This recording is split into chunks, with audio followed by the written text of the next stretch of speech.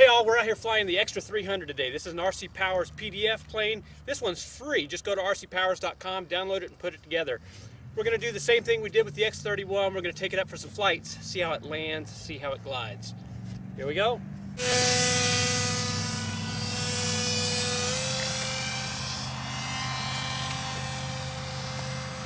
Well, it certainly is going up. Reduce my elevator trim some. Alright, let's cut the throttle and wow, it flies nice. Well, that is, look at it, still wants to climb. Well, I got a little far away from us. Let's bring it on back.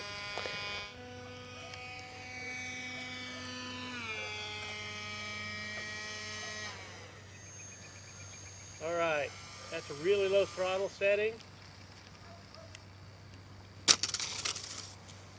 That's fairly gentle.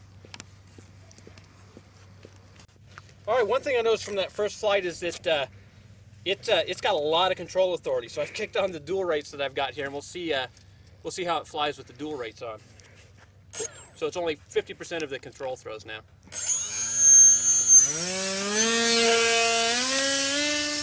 Wow, that is so gentle. That's full back elevator trim, and clearly I don't need that much. You did a loop-de-loop off of elevator trim? That was just the elevator trim, yeah. Alright, let's see how it lands here. That's my buddy Joe's phone. Alright, we'll bring it in nice and gentle. Wow! Talk about an easy landing.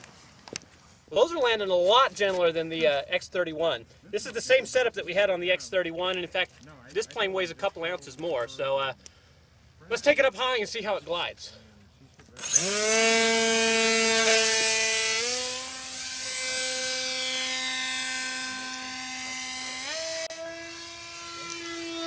Wow, it just wants to take off. That plane just wants to fly into the air. All right, that's plenty high. All right, this is zero throttle, full back elevator trim. I'll just turn it back so it's coming towards us. And this is just its glide. Look at it glide. Wow, that is no power. This is an 18-ounce model, flying without any throttle at all. Wow. All right, I mean that was a fantastic glide ratio for a foamy, certainly compared to the X-31. Yeah, it was great. Let's take it up. We'll see you do it again. Here we go. All right, that's with the elevator trim set at neutral. That's maybe 60% throttle. All right, let's slow it down. I'm gonna give it a little bit of back elevator trim. Wow, I've got the dual rates turned off now, and it's got a lot of control authority. All right, so I'm down to throttle here. Wow, it flies really slow. All right, you know, it's landing so well. I don't see any reason to do any more landing tests. Let's take it up and see how it stalls, and maybe shake the spins out of it. Here we go. Just up into the air it goes. Oh, I got too much back elevator trim. Just let it climb. Wow, that is 60% throttle maybe. I don't know what the rate of climb is on that, but it's a lot. All right, let's try a power off stall. Fairly typical stall. It's completely stalled there. Break the stall, and it flies well. Wow, it snaps right out of that stall. As soon as you release the elevator, that nose pitched right over, and the stall broke immediately. All right, let's try a power on stall. I find power on stalls are a little harder to do with these foamies because they weigh so little. Oh, it gets a little goofy there. Oh, oh, oh, oh. So that's a power on stall. That's fully stalled there. Wow, very, very gentle stall characteristics. Let's climb it up here and shake the spins out of it. All right, so we'll stall it and give it rudder. There's its spin. That's fully stalled in the spin. Break the stall, fly the airplane. Wow. Very docile spin. We'll go up and we'll try a spin, a power on spin here. Wow, just the slightest amount of, I'm gonna have to turn the dual rates back on. Just the slightest amount of trim makes this plane go just all over the place. All right, that's just too much throttle. It's not gonna stall there. It just wants to keep its nose in the air inclined. So there's with power. Whoops. All right, so there it is. There's a spin. That's 50% throttle. That's pretty good. That's pretty good spin rate. Break the stall. Fly the airplane.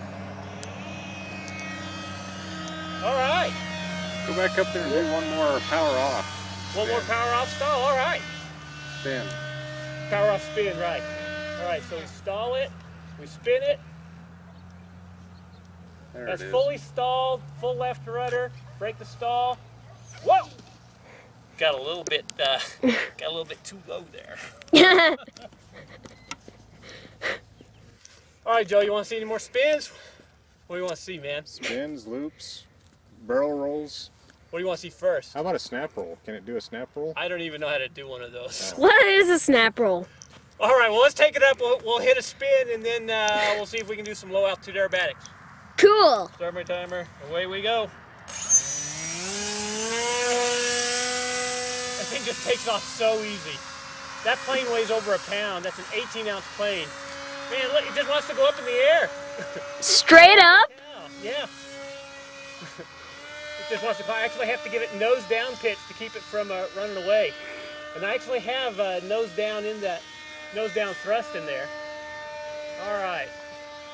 Wow. Change the trim from The spin. Those are beautiful spins. We'll break the stall.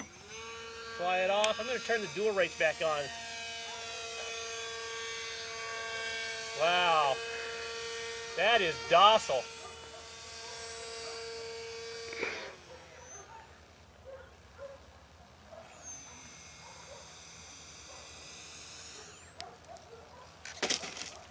I got something goofy going on. I'm going to check it out.